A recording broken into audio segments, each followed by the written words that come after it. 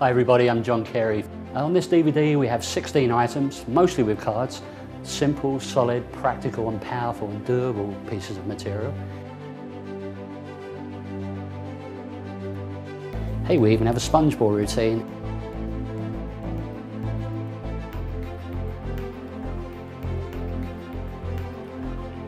And also my take on a classic piece of coin and card magic combined.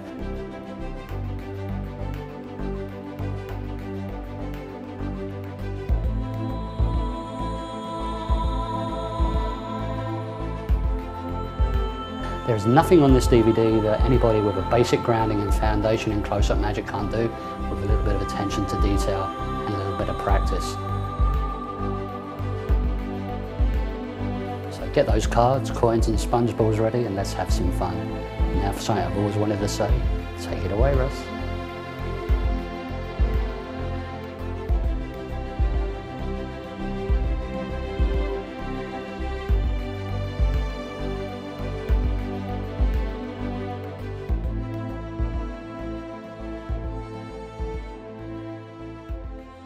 I think there might be too many cards here actually, Amy, so would you take some cards and cut them off the top? Just a bunch, yeah, and put them down there.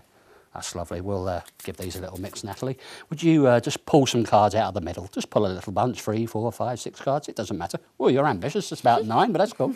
Put them just there for me. That's lovely. And Amy, would you take some from the bottom as well? 3 cards, 4 cards, 5, I don't mind.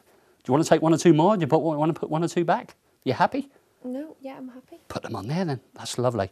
And would you take that packet for me? Mm-hmm. And just in case you think I've done something sneaky, would you take the top card and lose it in the middle of the packet? They call that burning a card, just push it in the middle. In case you thought I got a little peek. Take the bottom card as well, the card at the very bottom, and lose that or burn that as they call it in the gambling world, yeah? And take a little peek at the top card of that packet, yeah? I'll look away, yeah? Mm-hmm. You can show that to Natalie as well, you can show it to the camera as well, yeah? Tell me when you're ready. Okay, can I turn back? Yep. That's lovely, I'm back. Okay, and cut that packet and complete the cut. Now, is there anything I can know about the card you're thinking of right now? No. Yes, I know you've got about 14 cards there probably, give or take, and the card you're thinking of is in that packet, so shuffle that packet, shuffle that packet. Beautifully done. Put that packet on top of the deck.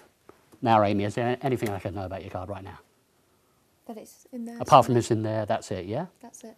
Well, it could be 12 down, it could be 11 down, I could have been tracking your shuffle. Mm-hmm. Cut the pack and complete the cut. Cut off a chunk and put the other cards on top. Beautifully done. Now I couldn't know anything about your card, could I? No. Yes. I know there was about 12 or 14 cards. You shuffled those cards, you put them on top, you cut the pack.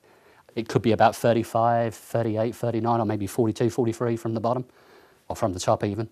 So shuffle the pack. How fair is that? It doesn't get much fairer, Natalie, does it? No. So you're just thinking of a card, you've shuffled the cards, you've done everything, yeah? Yeah. Okay. Because you didn't take a card out of the pack, did you? You didn't deal down to one. No. Remember earlier you eliminated cards from the top, the middle and the bottom.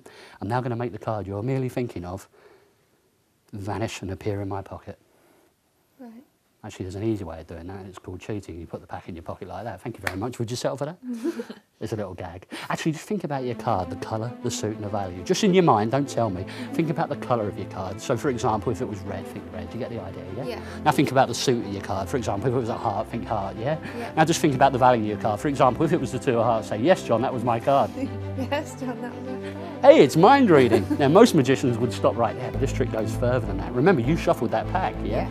Is that hand empty? Sleeve rolled up, watch. I'm going to go down into my pocket, I'm going to extract 1 card. I'm slowing up a bit, I normally do it in about half the time. But remember, I read your mind and told you had the 2 of hearts. Not only that, but I found the 2 of hearts as well. How about that? Thank you very much indeed.